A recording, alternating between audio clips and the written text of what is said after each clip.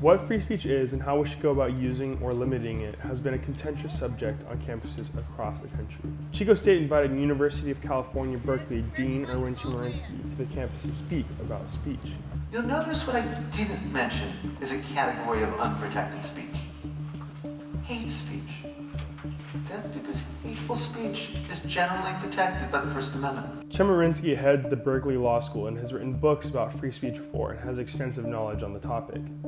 We caught up with him after the speech for an interview. In your opinion, has free speech in our society increased or decreased? Of course, it's compared to when and compared to what, but I would say over the course of American history, there's been much more protection for free speech. I think if you look at the Supreme Court over the course of American history, it's become increasingly more speech protective. Great. And you kind of touched on people feeling threatened by free speech, but I have heard arguments that unbridled free speech can lead to actual and physical harm to people, and then that is the reason why we should limit forms of hate speech or really aggressive speech in that manner.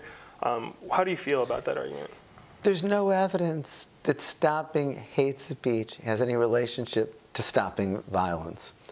And in fact, you look at societies that have prohibited hate speech, and it's not as if they have less violence. There's even an argument that says that it's much better to let ideas be expressed than to suppress them and have them go underground and gain popularity by virtue of that. What can you tell us about the role social media platforms have in limiting free speech or providing sort of breeding grounds for really aggressive and hateful free speech, like YouTube taking videos down or 4chan kind of allowing alt-right memers to, kind of run awry? Social media is such a unique and powerful platform for speech. There are more people on Facebook than the entire population of North America. Speech can be for good things, but speech can also be for bad things. If speech had no effects, we wouldn't be protecting it as a fundamental right. And so speech can educate us, uplift us, but speech can also be used to spread hate.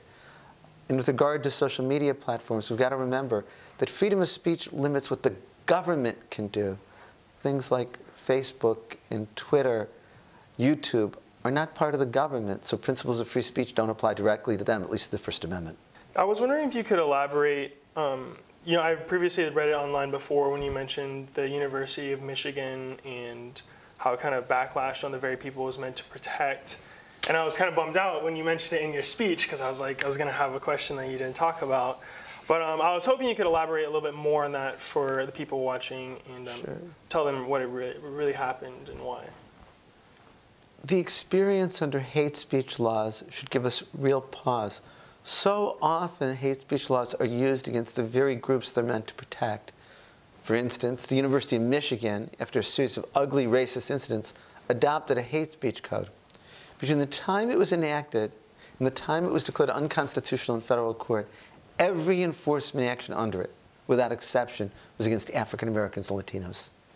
I was wondering if you could talk a little bit more about Antifa and how what's been kind of the climate on Berkeley, and Antifa specifically attacking what seems to be free speech. There is never a First Amendment right to engage in violence. Antifa came onto the Berkeley campus to engage in violence. That's not protected by the First Amendment. Antifa was doing this to try to silence a speaker. That's never protected by the First Amendment. And so I think Antifa is the opposite of what freedom of speech and discourse should be all about. Something that kind of struck me is that it seems like Antifa has an inherent hypocrisy in the way they go about projecting their message, that by limiting free speech of people like Milo Yiannopoulos or Ben Shapiro, they're kind of fighting free speech in the name of tolerance, it seems like to me. And I was wondering if you have a similar thought or if you can elaborate on that. Of course, Antifa is an anarchist group. It's hard to attribute an ideology to an anarchist group because it's the very definition of anarchism that it rejects ideology. But I think that what free speech rests on is a belief in tolerance, that we should be tolerant of views other than ours, that the only way we can have the right to speak tomorrow is to protect the speech we don't like today. If you could talk a little bit about the Citizens United case for Citizens United versus the Federal Election Commission, and I was wondering, do you think that the Supreme Court was right in saying that money is a form of free speech? In 1976, in Berkeley versus Vallejo, the Supreme Court said that spending money in election campaigns is speech. I disagree with that. I think spending money is a form of conduct that communicates a message. It's not in itself speech. We've all heard the expression, money talks, but I think that's a figurative expression that the Supreme Court took too literally in saying that money is speech. Citizens United versus Federal Election Commission was a 2010 decision, and there the Supreme Court held that corporations have the right to spend unlimited amounts of money to get the candidates they like elected or the candidates they want defeated and oppose them. I'm very critical of Citizens United versus Federal Election Commission. I think it ignores the tremendous inequality in wealth in our society. Corporations always could spend money in elections. They just had to create a political action committee to do it. What Citizens United means is that corporations can spend money out of the corporate treasuries and do so in unlimited amounts to get candidates elected or defeated. Do you feel that that has a way in harming our own form of free speech by supporting candidates who are more like-minded to us that we're going to vote for? Do you think that in a sense that has harmed our free speech because we are not paying for that speech with the thousands or millions of dollars? My fear is that when there's a huge amount of corporate money in an election, it will drown out other speech. I worry of the candidates who will never run for office because they're worried about the corporate wealth that's arrayed against them. I worry in the context of judicial elections that corporations are electing judges who will then do their bidding on the bench. I was part of a lawsuit, this may be of interest, that just settled 2 weeks ago. A jury in Illinois awarded $1 billion damage judgment against State Farm for directing that cars be repaired with inferior parts. The Illinois Court of Appeals affirmed the judgment.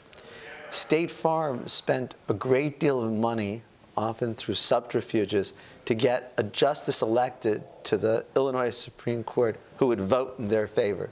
They succeeded. Justice Carmeier got elected. He overturned the judgment against State Farm. A lawsuit was then brought against State Farm saying that it was engaged in a corrupt conspiracy. And the case just settled for $250 million against State Farm about 10 days ago. What was your role in that case?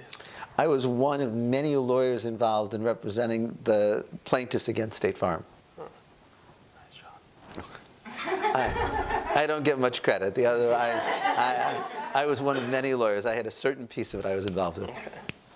I was wondering if you could talk about the current administration's role in bringing such raw topics like free speech and hate speech to the forefront of our campuses, cities, and really young people, old people. It really seems like everyone's all of a sudden been engaged in free speech since the administration has come around. Free speech on campus and issues about it long precedes the Donald Trump presidency. Free speech issues on campus have been around as long as there have been colleges and universities.